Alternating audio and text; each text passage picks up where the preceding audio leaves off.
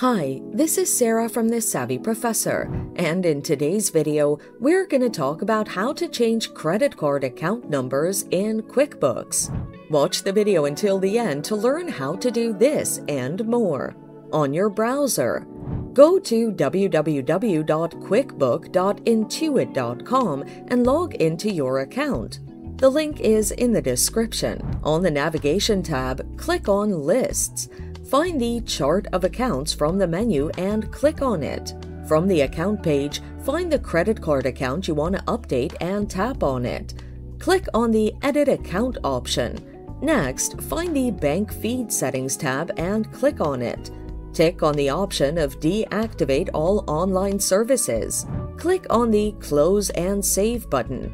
Next, you're now going to reconnect your account with your new credit card account number. Select Banking from the main menu tab.